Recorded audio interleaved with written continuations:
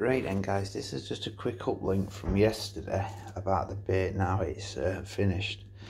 This is what it looks like. I've rolled it in actually two sizes now. I've mixed them up for the simple reason I'll be fishing short range at next place I fish. So it's well, when I say short range, probably 60, 65 yards, 70 yards, and I know these will get out there. So now I've rolled them in 16mm round baits. Now the black flecks you can see in there are kelp, the white flecks are coconut, and the odd red and black. Majority is black. Black bloodworm. It goes into a black colour later on. The longer you have it, it goes blacker. So it's looking really good. I will be honest with you. It's got black pepper in there.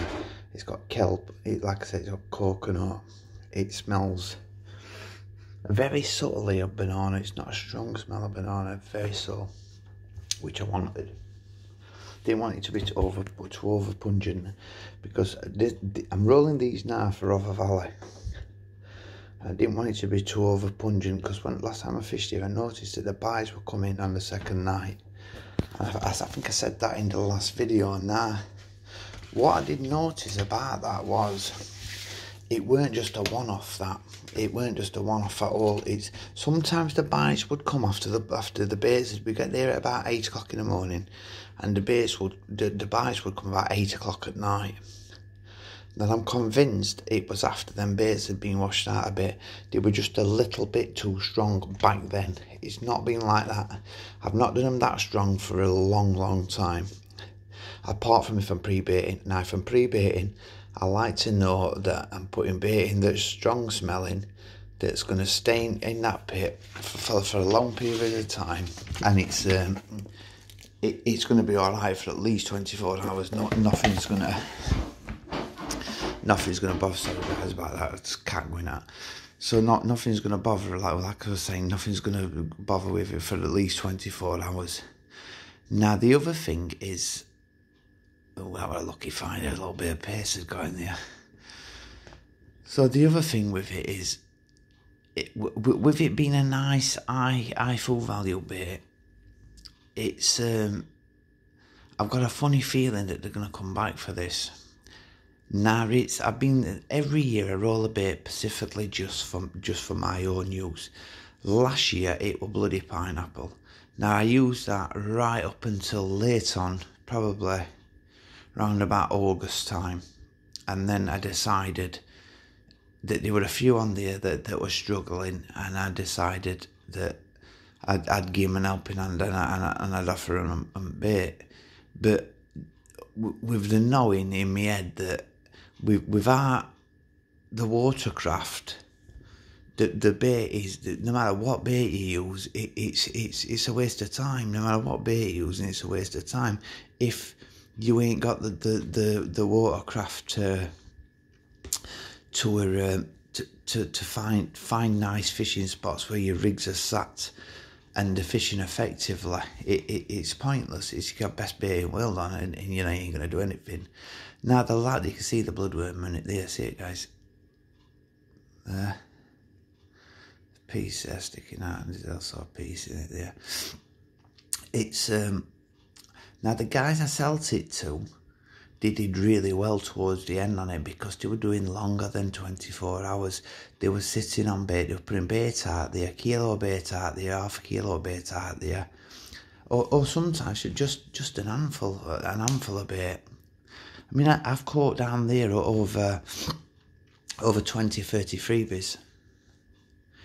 I've caught several times down here doing that, but I've also, what people don't forget is when I go down and I put that many baits out, they think I'm fishing over that much bait. No, I'm not fishing over that much bait whatsoever. It's through the week, at least one of them has gone out through the week, that's about 2.5 kilo. So at least one of them's gone out through the week, consistent, like drip feeding it in not in one big hit of bait like that.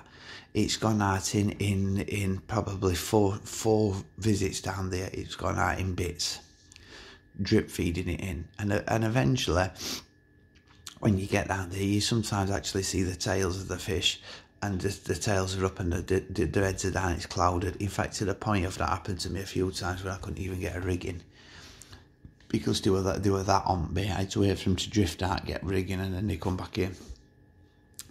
Now the other thing with these baits is, with me not doing them for anyone else, it's just a little thing you can learn for your own fishing, and it is that if you roll a bait solely for your own purposes, it gives you a massive edge on any pit you fish or any pond you fish. It gives you a massive edge, because for the simple reason of, you know that nobody else has put that bait in. The attraction it is leaking, even though it's a very, very similar bait to banoffee, it's also very different as well. It's got high levels of blood. There's a lot of bloodworm in it, and there's double the amount the amount of coconut in there. There's a lot of black pepper and chili in, which there isn't any of that in banoffee, because I don't see the need really to do that with banoffee. Banoffies are I've never really had problems with other species, and I will be honest with you. Now, the black pepper in this is because I will be fishing the margins, so it's solely really to try and cut down on them bream. I ain't a fan of catching bream, no matter what time of day it is, unless I don't mind catching them if they're really big, but I ain't seen nothing come out of treat and bream wise that is on par with fish that come out of Rother Valley. The ones that come out of Rother Valley are absolute like mutants, and I don't mind catching them. Bream at double figures over £10 are very nice fish to have, so I don't mind catching them. But the thing is again, another thing is, we never had much. We did. One day I went on there and I used particles. Now it was probably the best hit of carp I've ever had on there. I think I had something like seven or eight fish in one day, in 48 hours on Rother Valley, and it was fishing over a massive bed of boilies and also a massive bed of particles. I had something like 7 or 8 carp.